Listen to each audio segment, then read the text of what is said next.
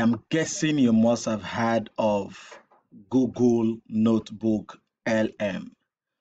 But if you've not heard, don't worry. This video wants to not only show you what it is about, to tell you how to use it and how to get the best out of the new Notebook LM.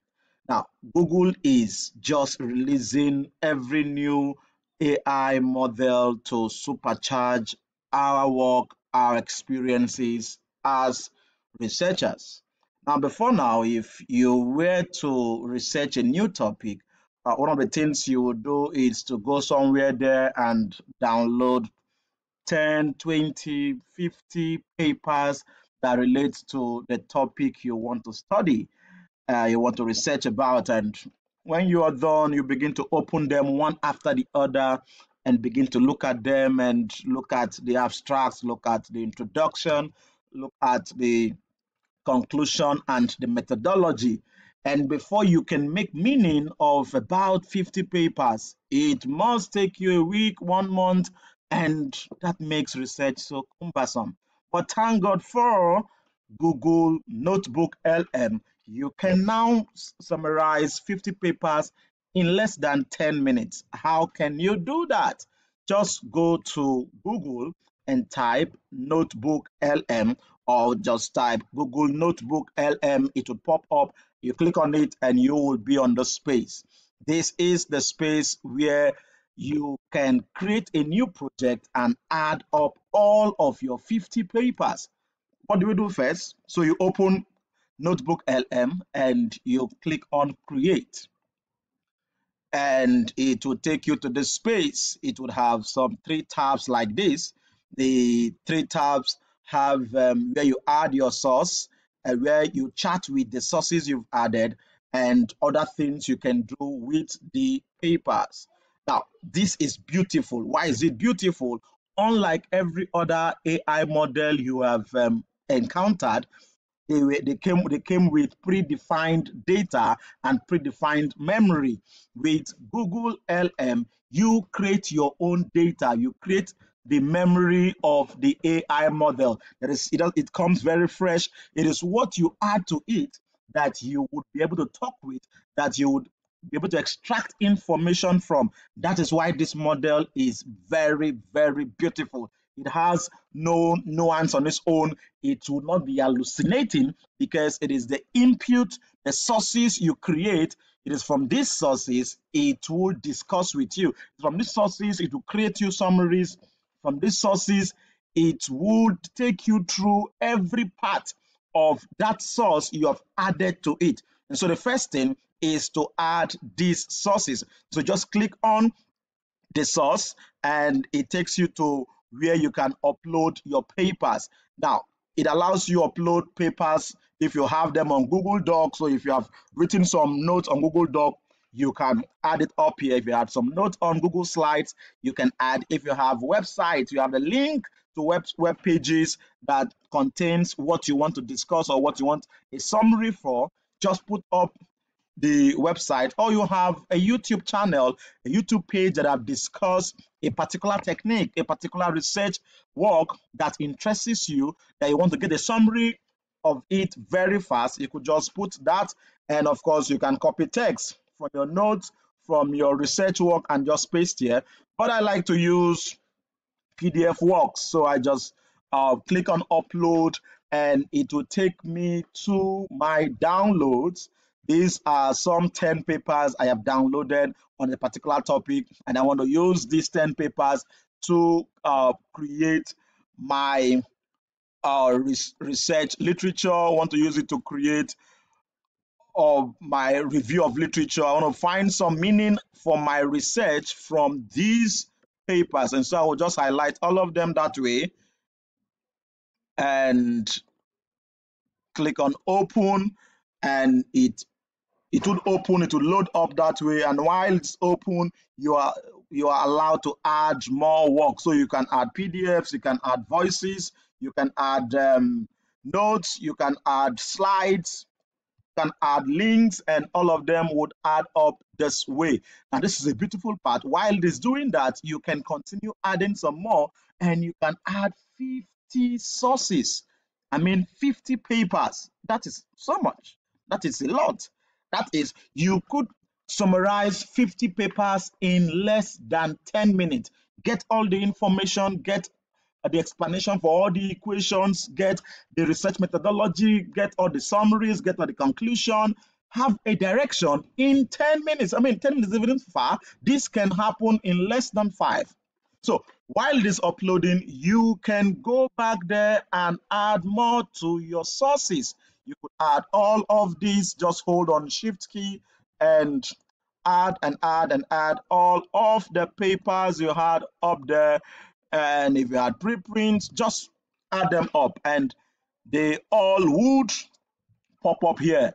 Now, this is the beautiful part. Once the papers are added on the chat tab, no matter there are 3 tabs here, this is where you add the sources. This is where this AI model chats with the sources, allow you to discuss with the sources, and this is where it allows you add some more notes, and you can, from the summary, add some more notes and create your own summary and create your review of literature. In fact, for a PhD student, you can write your chapter 2 just here. If these are all the papers you want to source, you want to review, you can just write chapter 2 while you are on this tab. Yes, it allows you to edit, you ask question, it edits, and you add some more notes, it keeps editing until your work is beautified. So I have these papers here. This is where I am going to talk with these sources. These are my sources. These are not the AI sources. I added this one. I have just created the memory for this AI model. And so whatsoever I will be discussing here will be from these 16 sources. And there is this funny part, this beautiful part. For every of the paper you have added, you can have an individual summary. Yes, so I can click on that paper and have its own individual summary. What you have here is the summary of all 16 sources. But for each of the papers I have here, I can have a summary of it. I could scroll through it. I could click on any part and it will give me a discussion. That's it's very beautiful. So if I am done with paper 1, so you're seeing that in one glance, I am seeing all that is in that paper. I can go to the next, and the next paper opens, and I look through all that is in that paper. I want to discuss what is in that paper in a larger in detail. So I can just click on this, and it's going to discuss that. Now notice that any part I click becomes a discussion on the chat tab. So what is it discussing? It is no longer only discussing this is just what I clicked now. I asked it to discuss with me the enhancement. This is the first discussion. It was bought from that paper. And I click the next thing I asked for, discuss quantum dot modification. Now, from that one paper, is going to look through all the 16 papers I have here and discuss how quantum dot has been used to modify perovskite solar cells. And that can be very beautiful. And so within the same tab, within around the same environment, I am having a discourse with 16 papers, and I can do that for up to 50 papers.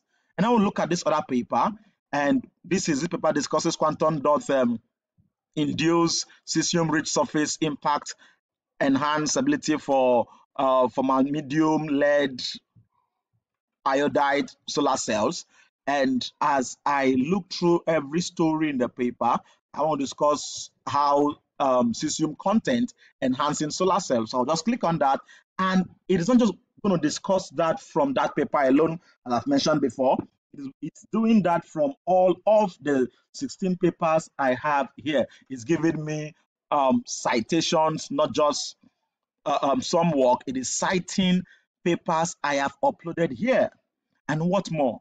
I can now begin to chat, can now begin to ask questions.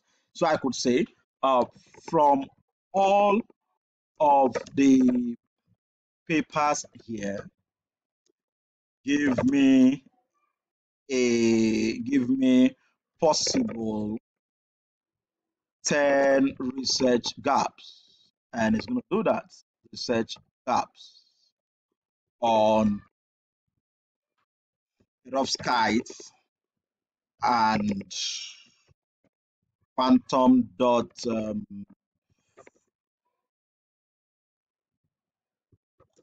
quantum dot integration, and it's going to do that for me. And I just hit enter, and this model is going to look at all 16 sources that I have here. It is not borrowing from any additional material. It is just focused on these papers I have added, and these are the plenty sources it is making available. It's saying more research is needed to fully understand the charge transfer mechanism and interface dynamics between perovskite and quantum dot, and plenty information. And so, as a smart researcher, these suggestions are already research topics for me. And so, I already have research topics. And what more? What more I could say? Summarize these papers as a literature review, and this model is going to do just that for me. So look at 16 papers, and it's going to summarize it as a review of literature. Very beautiful work. Very beautiful ability of this AI model. Very beautiful ability. So if I read to that chapter 2, wow, I have just finished writing chapter 2, and it's not yet 10 minutes. AI model, notebook LM, very beautiful, very new, and can supercharge everything about what you do with research. Now, is that all? No, that's not all. You can share. You can copy all of the things you have discussed here and take a link and you share it. You could add people, you could add colleagues, you could add collaborators. So if you were 3 persons writing a paper or 4 persons, you can just add them up, and they are discussing with the same source, and they are using the same source, and in no time everybody is on the same page. And what else can you do? You can have an audio converse. You could tell this model to turn all of these into some audio drive, and it will do that for you. What more can it do? It can create study guides from what you've uploaded. It could create a frequently asked question from what you've uploaded. It could even create you a timeline. And all this typing can just be reduced to a voice. So if I wanted it to create for me some audio, I could just click on generate, and this model would look into this paper and turn it into some listening paper. So I would just sit down at my library, just click on play, and I begin to listen to this model read out this paper, make meaning for me, summarize this paper, and turn it into an audio device. And so it is like we're in a studio, and I have converted papers to my colleague. I've converted papers to my chat mate, my discuss mate. And so I'll just sit down somewhere and I will say, oh, discuss this with me. And this model will begin to discuss that. This is going to change what we know about research.